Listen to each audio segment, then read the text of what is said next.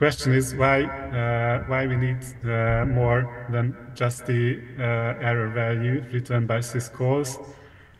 And the problem is that we have lots of places where we just return inval, and it just doesn't mean anything. Like an example for this was the previous issue with the mount, where we really need some more details about what happened.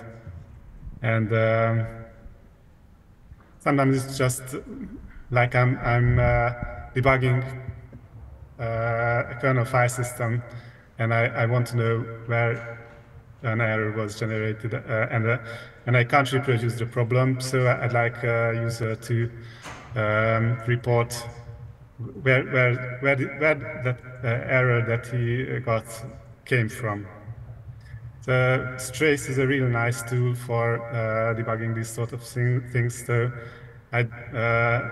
ideally, I'd like to see something in Strace, and I think it's not difficult to do. And the other one is that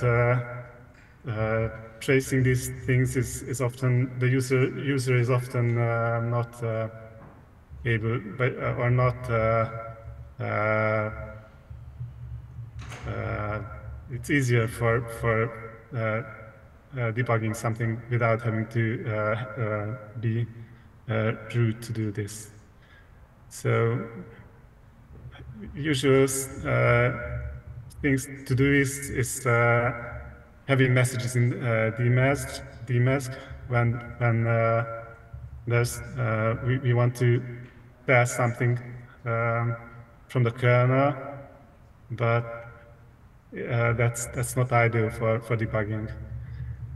For the mount stuff, there's the fsopen file descriptor, and as Dave mentioned, there's ftrace, which is can be useful for tracing the source of certain errors. So ftrace is it's pretty difficult to use. The trace interface is really hard. Trace CMD is sort of that's a user-friendly thing, but it doesn't yet support the return value. But there's something in the works apparently. And for tracing errors, it would be really nice if ftrace would filter out only negative return values.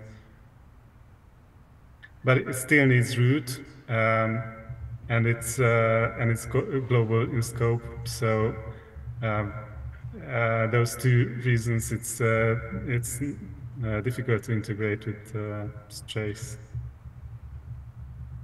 So trace friendly would be something like storing marker or descriptor current when the error is generated.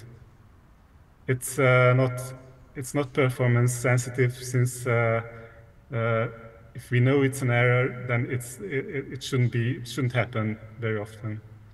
And one question is whether this should be a stable KABI, so whether the messages generated should be stable, or can it be just like something like file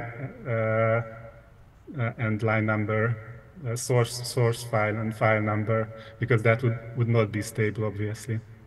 So I looked at the ptrace interface. There's just there's a room for error message in the exit syscall info 55 bytes, which is quite enough for displaying something useful. So I did something trying to redefine the error macros that actually would automatically record the file and the line number. There were quite a lot of problems with so most of the cases are okay, but since there are so many errors, there are quite a few exceptions, like the switch case, like when it's in a table, because in that case it would have to be it can't be a macro that calls a function or stores something in the current, obviously. And like in conditional expressions, that would be those would have to be manually fixed as well, because they would be false positives. There are not really error conditions. And there are quite a few places where we have this pattern of resetting the error before we check for the error condition, and then those would be also false positives. See, the alternative is to manually add these trace points or descriptors, like replacing just the return value with a trace macro, or an trace conditional macro, which records the error only if it's an error. Or we could have something that returns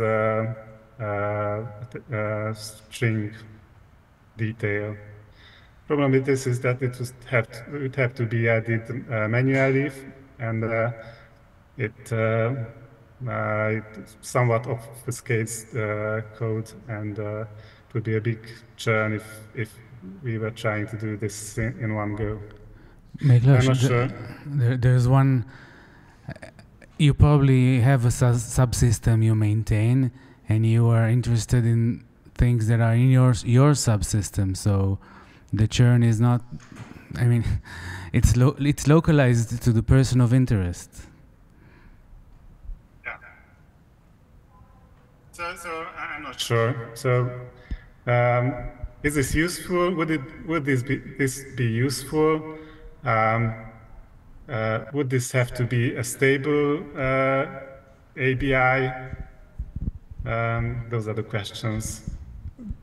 The refactoring seems like a job for Coccinelle. Yeah. Coccinelle, Julia Lal. I also had a different approach that I demoed at Plumbers like a year and a half ago, and I finally got the infrastructure I need about to be merged, because that's for memory allocation profiling. It's similar to your error trace macros, except instead of adding a trace point, my approach just defines a whole bunch of error codes, and we dynamically allocate the error codes, and the error codes encode a file and line number. And then at the user space boundaries, we have to convert back to standard error codes. Yeah. I like this approach. I'm not sure which is better, but I wanted to throw it out there.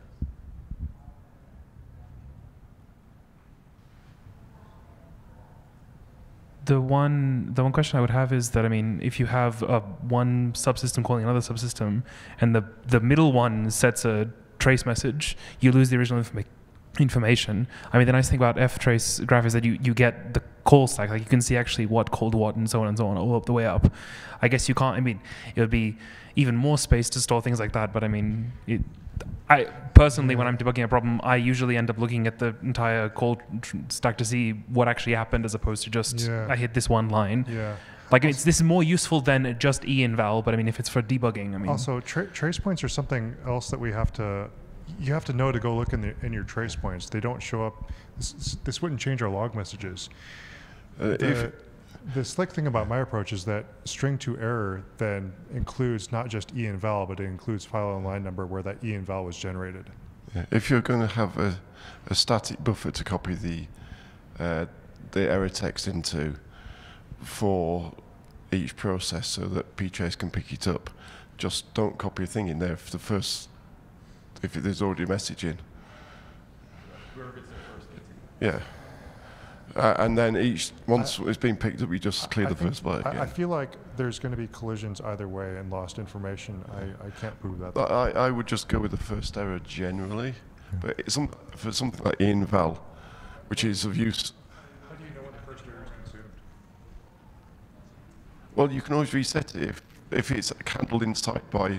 That's something we have to do manually. Yeah. Well, you're going to have to do it manually anyway, because unless you go to file name and path, which is generally of less use to the user than an actual "this is what went wrong" type string. Yeah, I think I saw your requirements on the first slide, but I think I'm still sort of missing what some of the use cases are, right? The fact that we're talking trace points, it sounds like we're talking something where a developer is actually going to be getting involved in the first place. And if you are talking, so the next question is this something where you are assuming that you can assume that you have a specially compiled debug kernel, or is this something that you want to actually get out there so that a future Red Hat Enterprise Linux kernel has all of this infrastructure in place, and if you want to debug on a customer kernel, you can enable these things, right? Because all of these alternatives have different trade-offs depending on when you think it want to be used, when you think you want to use it, and what kind of overhead is considered acceptable. And it's not clear to me how many of these use cases or which one of the use cases we're actually trying to address. And maybe it would be helpful if we could actually establish that first. And with my user space hat on, I don't want to have to run strace or look at trace points for any of this. I'd like to just get it from stir error, like Kent suggested. I called mount or kexec file load or whatever stupid thing that can fail with a million different e-invals, and I want to just be able to printf that's why it failed without running strace. Right, but this again goes to what is the use that's case, another, right? Because we talked about this earlier when we were talking about what sort of errors would be sent back via the fsopen error info, where we want something which is user-friendly, and if you want to send a hex dump, maybe that should be going to dmessage and not out through fsopen because the user doesn't want to see a hex dump, right? So again, depending on the use case, you may want more fine-grained information that's helpful for the user, in which case fsopen is the right answer, at least for mount. If it's what a developer is trying to do, then it's a different use case, right? So I imagine this is for the developer, but like for remote debugging cases.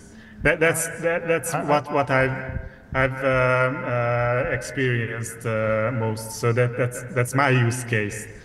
But I guess it could be useful for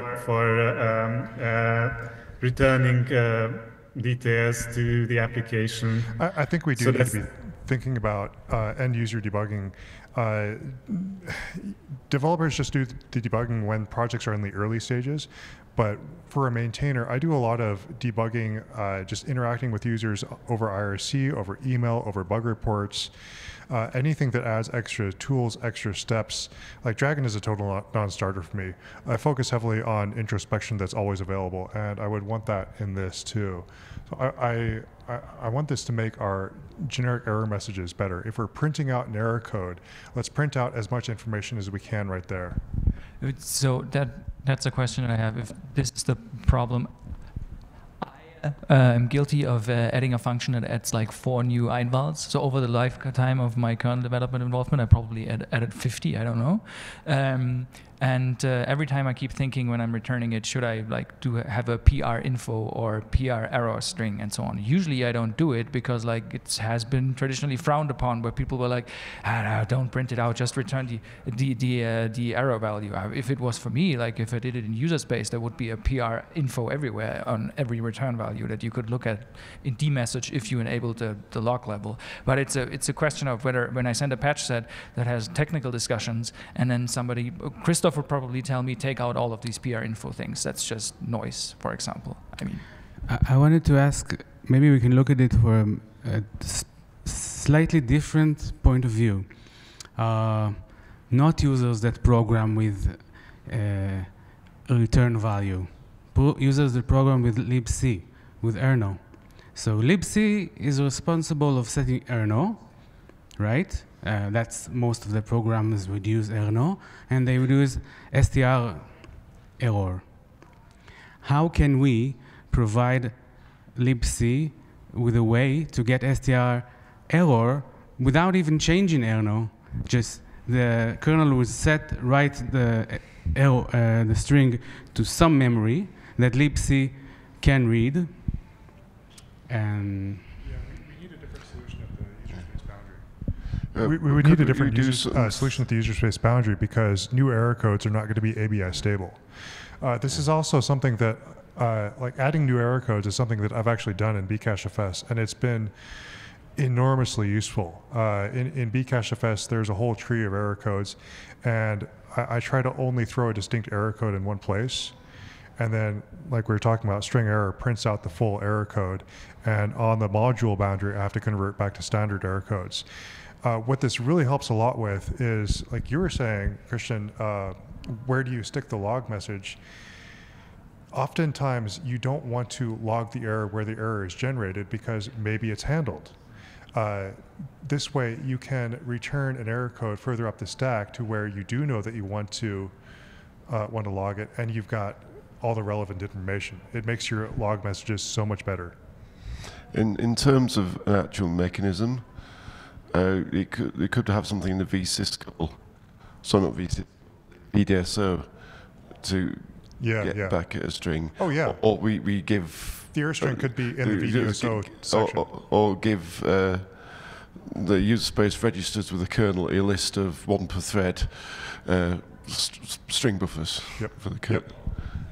Yeah, and again, this depends on what you're doing, right? Because we have also heard some people say, I want all of the intermediate low-level error strings. I don't want the high-level error string to be overwritten once we've figured out whether or not we've retried it, right? And that is one use case, right, where you only want the high-level error because that's what's actually going to be intelligible to the user, as opposed to, oh, this memory allocation failed, but don't worry, I actually fixed it up. You don't want that. But if you're a developer, maybe you do want to get that sort of very, very detailed trace point debugging, right? So again, this is where fine-grained understanding of the use case is important.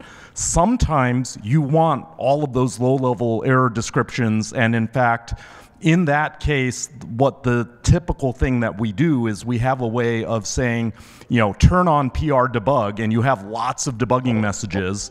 In that case, add log everything to a trace point. Just the sure, right.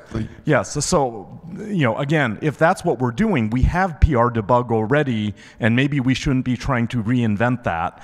If what we're talking about is getting one, you know, more detailed information to user space, that's a different problem. Yeah. And I think we're trying to solve both problems at the same time, and that may be complicating our discussion. there is also an added complication in that we can get error messages from a remote source. So it's the net file systems.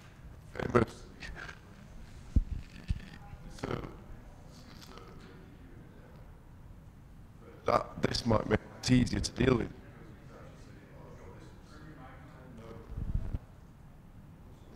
Yeah, put it right up to your mouth. All right, is that better? Yeah. Yeah, we also have another issue inside the kernel where we can get errors from a remote source. network file systems, for example. But that might make things a bit easier. Well, this mechanism or something like it may make things a bit easier because we can tell the user we got some other error, some abort code or something from the server. And it's not a local error.